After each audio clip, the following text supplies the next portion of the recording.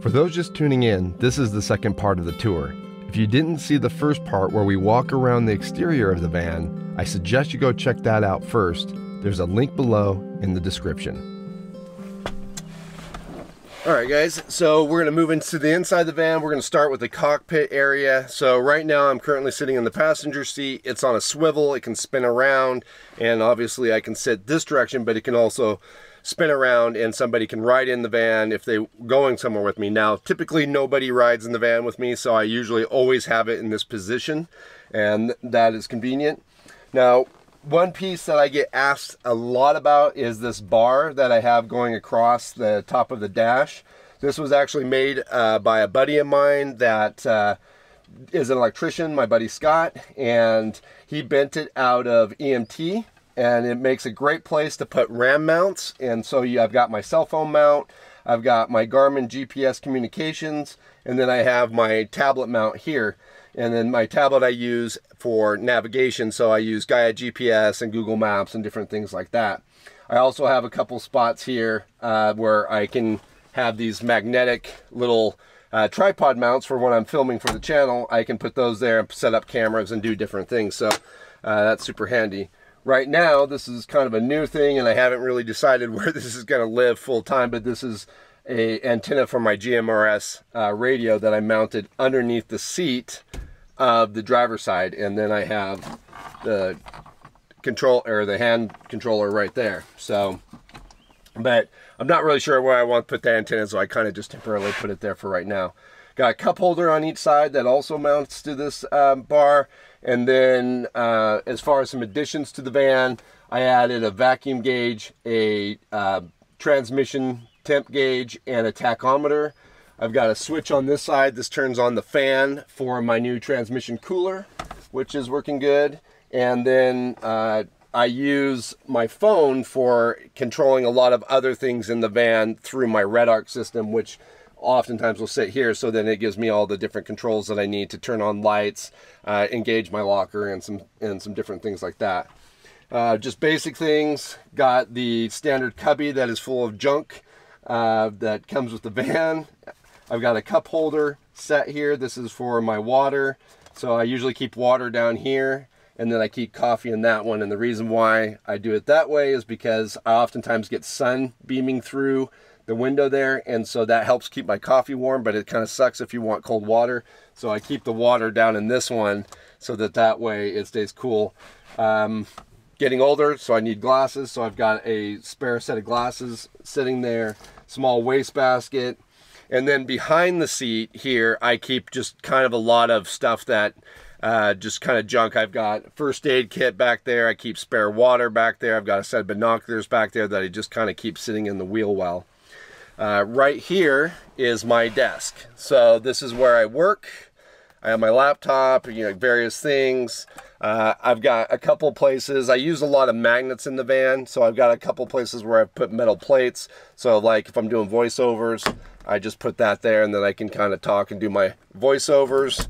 But this table does come off of this arm, and I can stow it back over beside the bed, but I do have it set up to where it can also clip in to the side here. So if I'm just like traveling and I'm not doing any like major off-road where I'm worried about stuff bouncing around, I can just keep my laptop and everything set up and clipped in, so that way it's always ready for me to do some editing, video editing.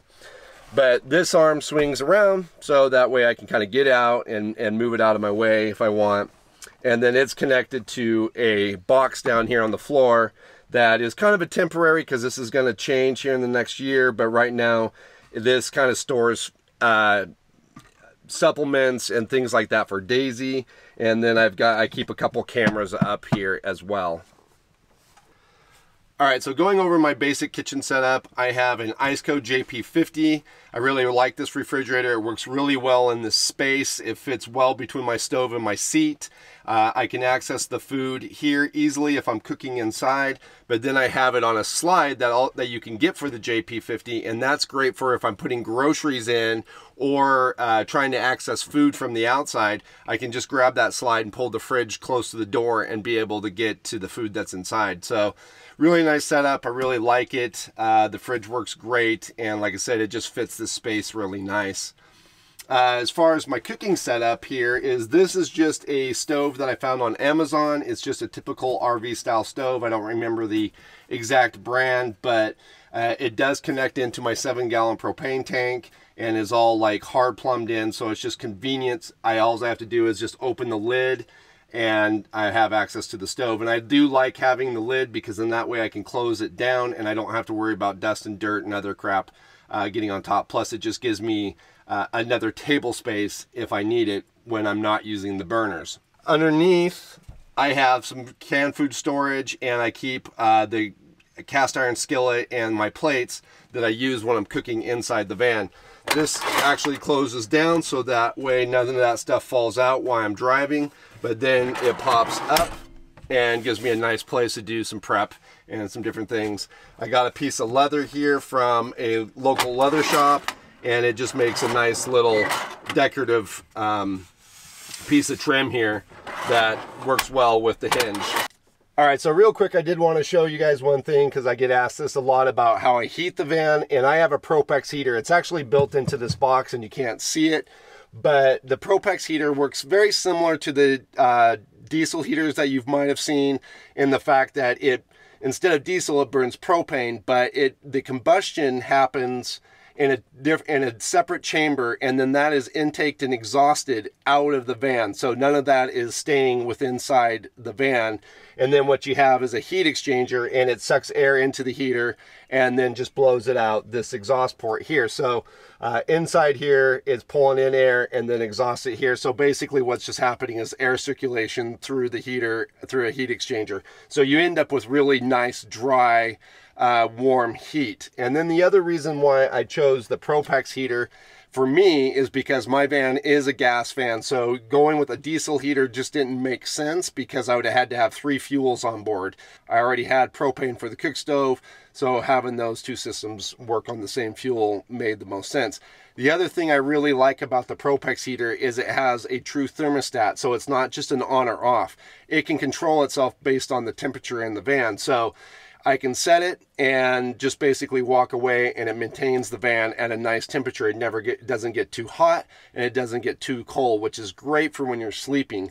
I can set the temperature to a certain setting, so that way I can just go to bed. I don't wake up like sweating hot because it's gotten too hot in the van, and I don't wake up cold because if it starts to drop below the temperature that I'm comfortable, it just turns itself on in the night and heats the van. So I really like that. The diesel heaters, especially the cheap diesel heaters, they just kind of have on and off, so you don't really get that level of control. All right, so we're kind of in the living space of the van here. Now this is also, you know, my bed, but it makes into this, you know, to where I can kind of sit and be in a couch. I wanted the overall feel of the van to just feel like I was in a cabin in the woods, so that's why I have all the different woodwork in here. I've got the pine tongue and groove, you know, a few little decorations and things that just kind of give it that woodsy cabin feel. But this here that I'm sitting on, like I said, this is right now kind of set up as a couch. It slides forward and makes into a full-size bed, so plenty comfortable for me. I've got 2 inches of gel foam, 4 inches of memory foam, so extremely comfortable. Underneath the bed I have it's built into like 3 different sections so it can articulate. Now when I originally designed the bed, I made it to where it articulated in 3 different ways, which over time I realized that I didn't really use, and so now it just basically goes from couch to bed, and I don't really use it that way. But because I originally designed it that way, it's got 3 different compartments underneath the mattress that I can use for storage. And I have things like dry food products, some camera gear, out of season clothing, like right now it's summertime, so I've got, you know, winter boots, winter jackets, things like that in the center section. In the winter I'll put like swim shorts, you know, flip-flops, things like that that I don't normally use. I like to keep that stuff still in the van just in case you have some unseasonal weather that you might not be prepared for, but it's not something I access a lot. In the back compartment, in the 3rd compartment, I keep just like extra toiletries, paper towels, you know, things like that, that again, I can either access that from the back doors or I can access it from inside as well, but that's all built into the bed frame. On the side here, I have my clothing storage. So I've got 2 cabinets here. This one's like t-shirts, some towels, swim shorts, and some things like that. And then down here is where I've got jeans, some more towels, sweatpants, and that kind of stuff. This one here is just kind of a little nighttime junk drawer where, like, when I'm sleeping, it just keeps some extra glasses. You know, I've got some extra charge cords, things like that, that I might keep in there as well. And then this space here, which we'll get into in more detail, is where all my electronics are, as far as my house battery system, charging my house battery system, switching on lights, switching off lights, other components and things like that. All right, guys, so we're going to talk a little bit about my battery system. I don't want to get too detailed on this because this could get very long, but I just want to go through some finer points here. So I have the Redarc Manager 30 and the Redarc Red Vision system. This basically handles all my charging of my 2 Battleborn 100 amp hour lithium batteries that I have. I can charge via my alternator, which I did upgrade the alternator to a high output alternator, which I do recommend if you're going to be running house batteries, is to upgrade your stock alternator. It also handles my solar charging, which you saw on top, but it also gives me a shore power option. So I've got a plug on the outside of the van, and if I'm somewhere that has AC, I can just plug an extension cord right into the van and charge via that way.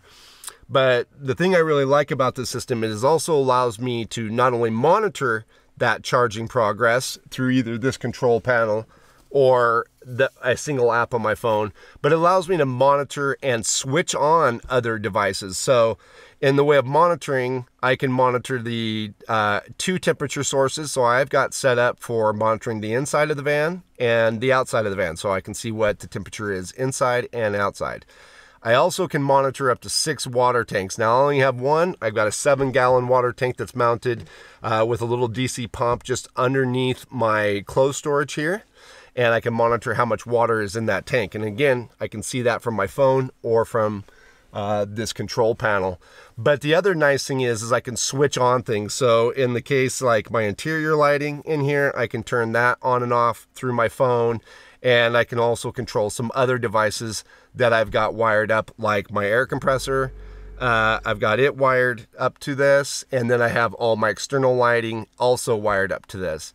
The other last little cool thing I want to talk about the Red Vision is you can set 3 triggers. So you can basically supply a 12-volt source to those triggers. So like in my case, I have the 3 things I have connected are my dash stereo, I have my rear reverse lights, and then I have my high beams wired into the Red Vision, so that way I can, in the case of my stereo, I can listen to music at camp, and by just turning on the stereo on the phone, and the stereo is wired and gets its 12 volts from the house battery, so I don't have to worry about deadening my start battery. And I don't have to turn the key on. I can just do it from here. But when I do turn the key on, it still works like a normal car stereo would and activates and starts up. The other nice thing is, like I said, I've got the reverse light bar hooked up. So when I go into reverse, it automatically comes on.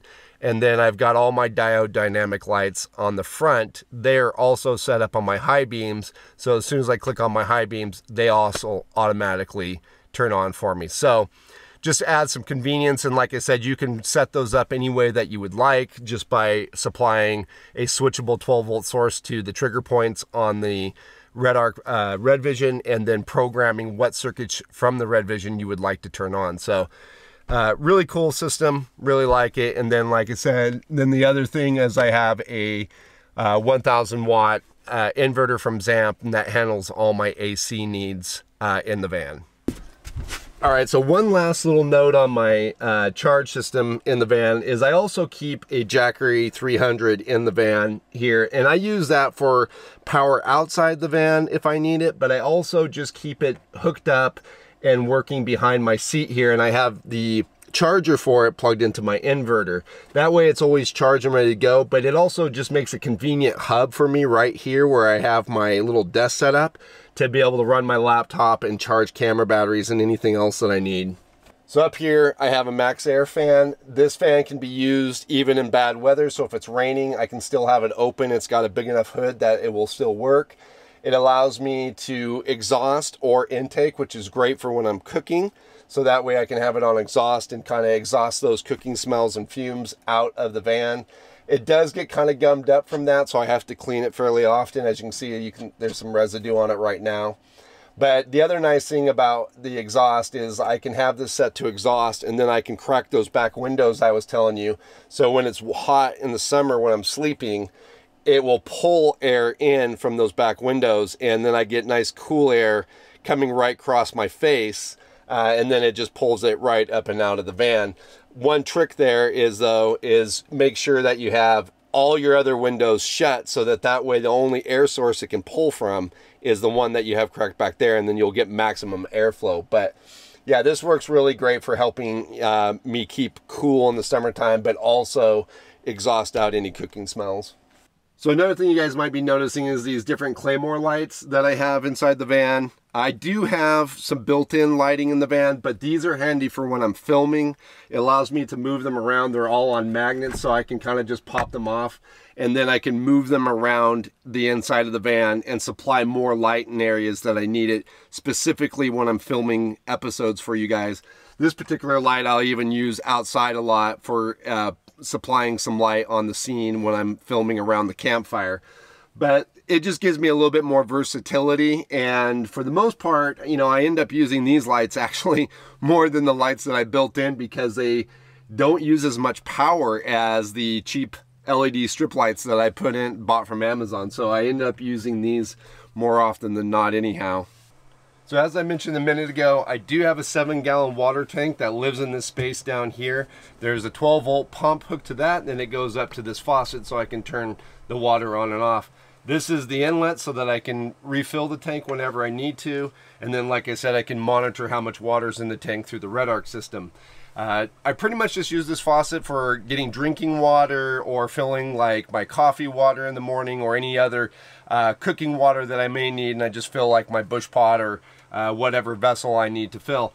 If I do need to spray off some stuff, I keep a length of about 6 feet of garden hose down here, and it just screws right on just like a regular garden nozzle, and I can spray things off outside. Down here I've got a couple storage cubbies. This one primarily holds tripods. This is where I keep all my tripods for filming or photography. I keep them in here. I also have the length of hose that I showed you with the water spigot. This one here is just kind of a junk drawer of random things. I've got fill hoses, knife sharpener, tongs, extra plastic bags, flavored water, just a bunch of different various things that I like to be able to access right here from the door when I'm outside. Alright folks, so Sasquatch is ever evolving, and I'm constantly making changes to it in an attempt to make Sasquatch the ultimate overland adventure van. It's got some major upgrades that are going to be coming later this fall, and we'll get into those videos once those parts actually arrive. But as it is, I couldn't be happier with the progress of the van so far to this date. If you're one of my typical subscribers, I hope that you did find something about this that answered maybe some questions that you've had as you've watched the build progress and you've watched the adventure videos that we've done with the van. If you're new to my channel, maybe check out some of my old videos. You can see some of the cool adventures and overland trips that we have done with the van in the past, and then subscribe so that you can catch the new trips that will come along in the future. Anyhow folks, I hope you guys enjoyed this video. Please do leave a like if you did. If you have any comments or questions about the build, or feel that I missed anything that you'd like to know more about, please leave those down below, and we'll catch you guys again outside.